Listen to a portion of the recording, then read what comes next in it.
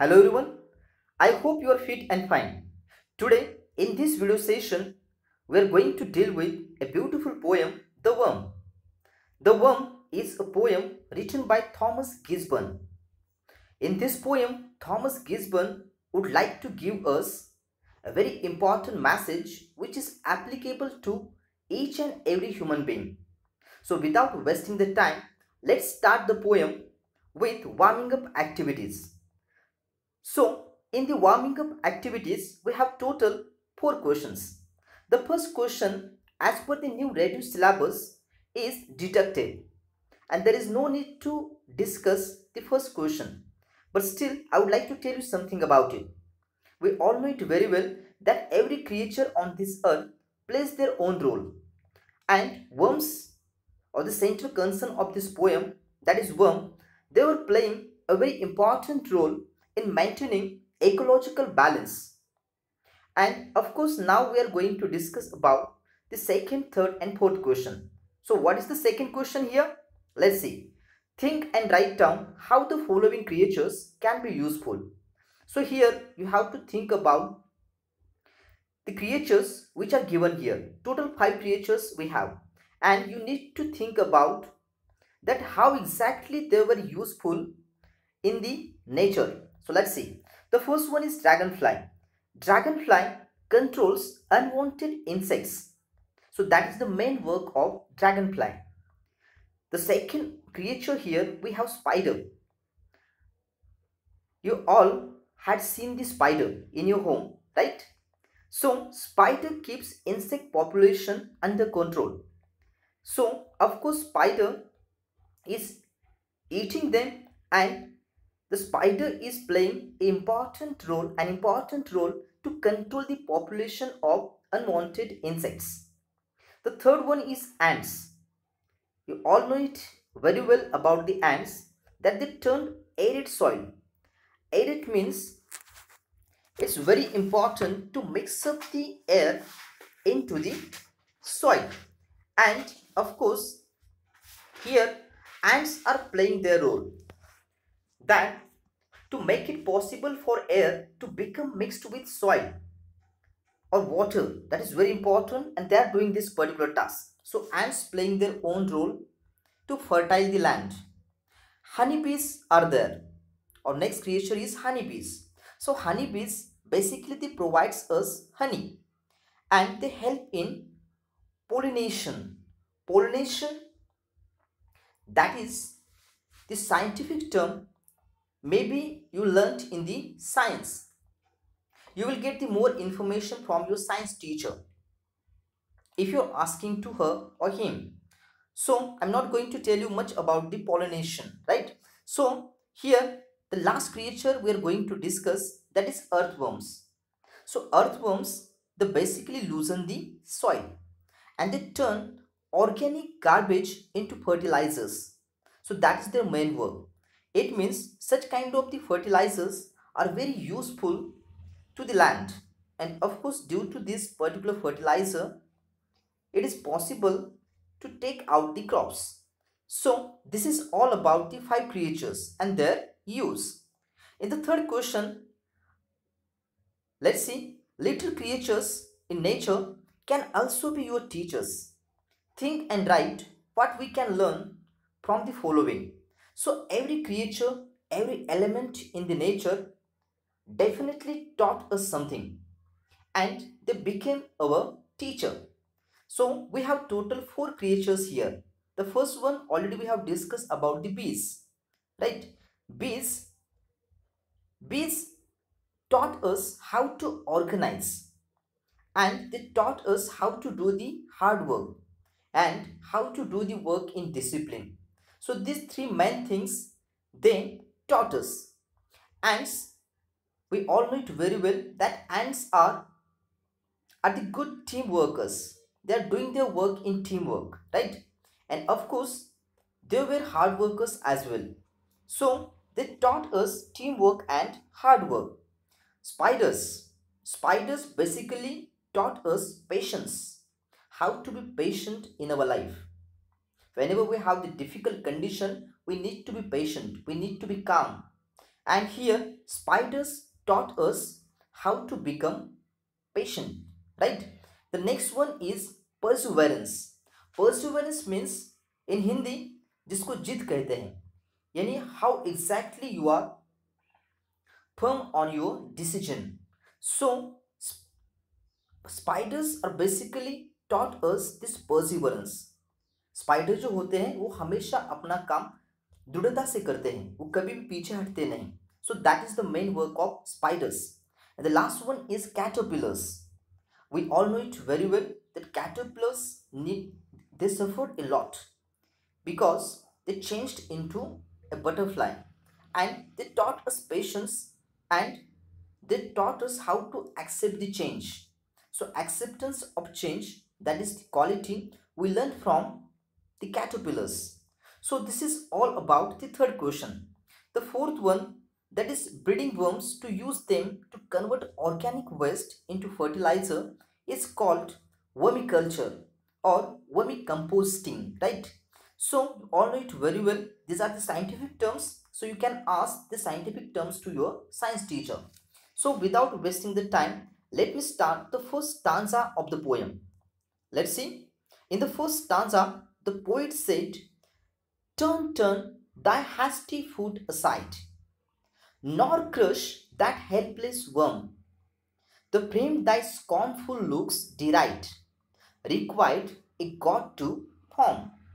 This is a beautiful poem which has a beautiful rhythm.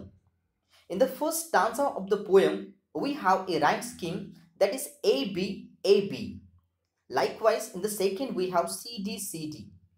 In the same way, the poet maintaining the rhyme scheme. The tone of the poem is very serious, or you can say this is thought provoking. It means सोचने पर ये poem मजबूर कर देती है. So that is the main quality of this poem, right? So what is the first line? Turn, turn thy hasty foot aside. So thy means your. This is the archaic use of the language. This word belongs to Old English, and the meaning of it is your. So turn, turn your hasty foot aside. Hasty means hurried or quick manner. It means the poet is going somewhere in quick manner. And here the first line indicates that turn, turn thy hasty foot aside, right? So this poet is now going somewhere in hurried manner, and he got the instruction instantly that turn, turn thy hasty foot aside, so that he does not crush the helpless worm, nor crush that helpless worm. The frame thy scornful looks deride. Scornful means expressing hatred or contempt. जिस चीज को देख के आपके mind में घृणा उत्पन्न हो जाती है, so that particular thing is called as scornful. So of course, whenever you had seen the worms, how do you feel? You feel disgusted, you feel scornful, you feel derided, right?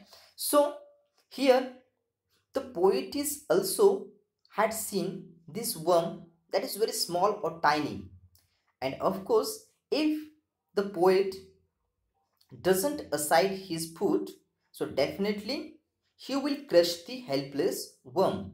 He will take the life of the worm, and that is not actually the good thing. So the frame thy scornful looks deride. It means the appearance of the worm is little bit different, and not so many people like the worms, right? And basically we are afraid of the worms. So we need to know this particular thing, that all the creatures, those who got the life, who gave them this life? So of course the answer is God. God gives us this beautiful gift of the life, and of course God created us with the same patience, with the same spirit, with the same passion. And so we need to think about each and every creature which is existed on this earth. So this is all about the first stanza. So the poet is now going somewhere, and of course he got the instruction that turn, turn thy foot aside. So he does not crush the helpless worm. The reader may be filled with scorn and hatred for the worm, right? Because worms are basically they are living in the sand, or they are living in the land, right? They're living in the soil, and due to that they looks very different. But you need to know that they were created by the God. So this is all about the first stanza of the poem.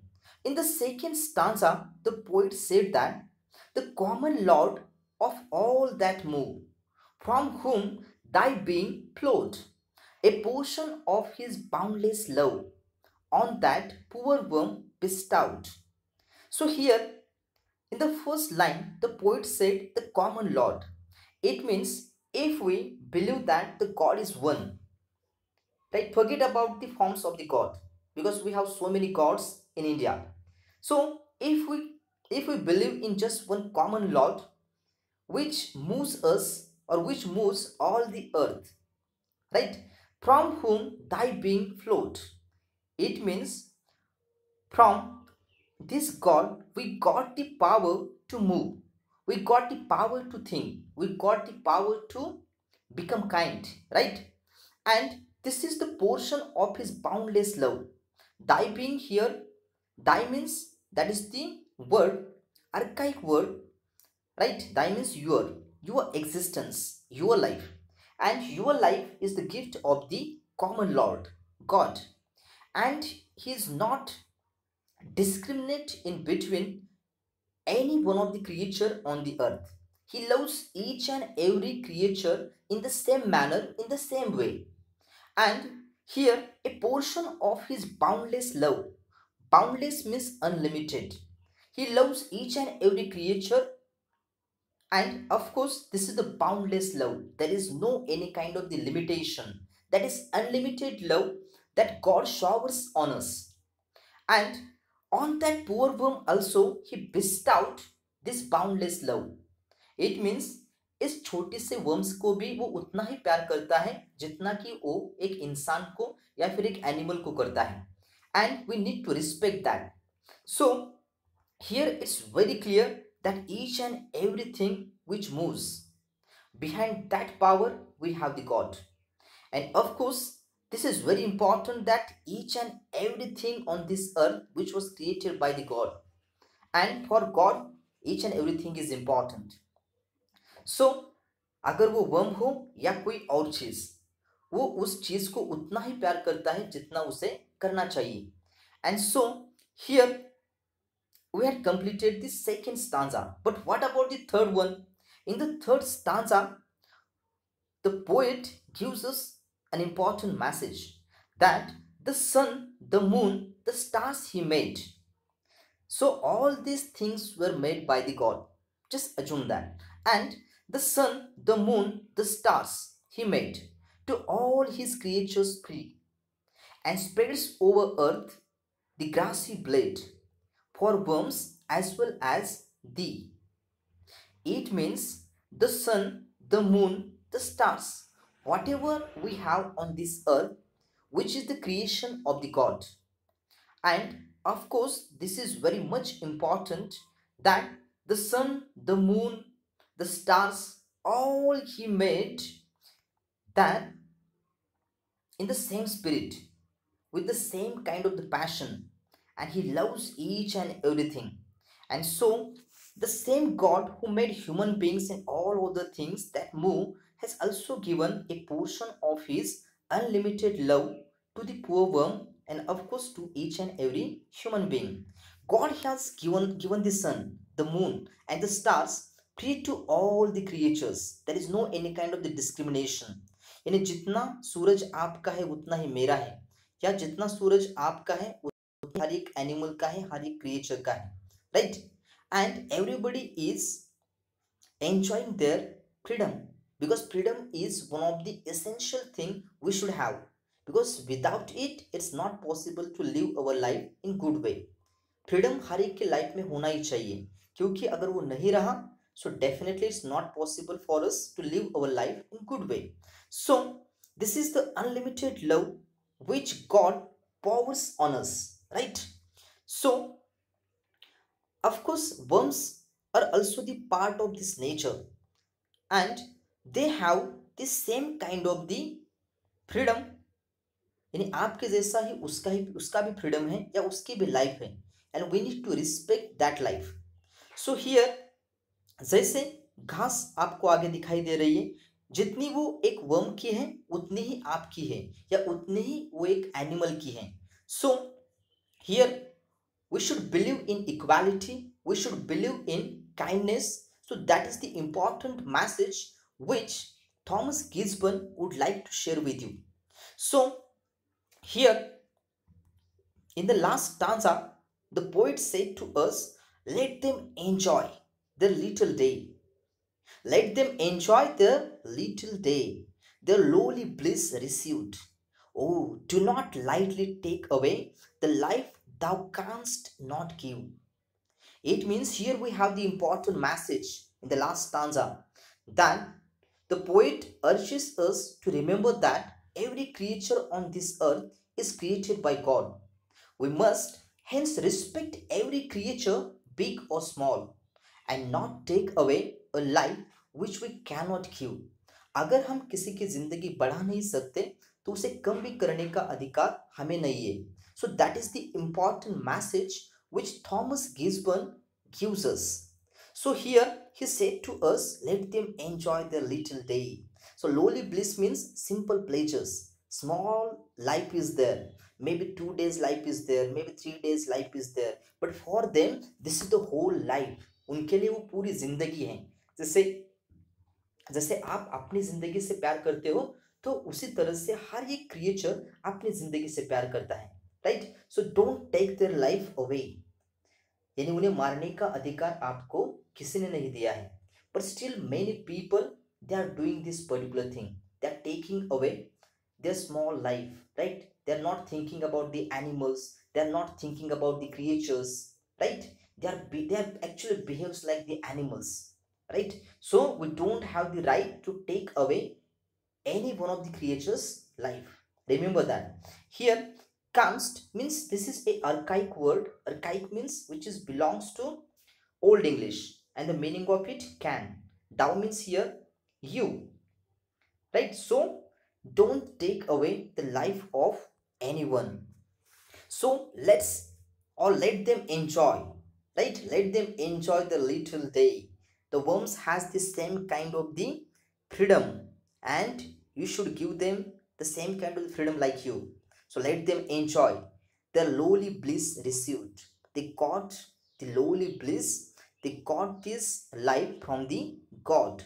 So do not lightly take away the life thou canst give away. Like you are enjoying your life with full spirit, with your friends, with your family members, with your relatives, in the same way worms have the same kind of the freedom to enjoy their life. And of course, if you are giving them same kind of the freedom, if you are respecting each and every creature, if you are not taking their life, definitely they will be happy.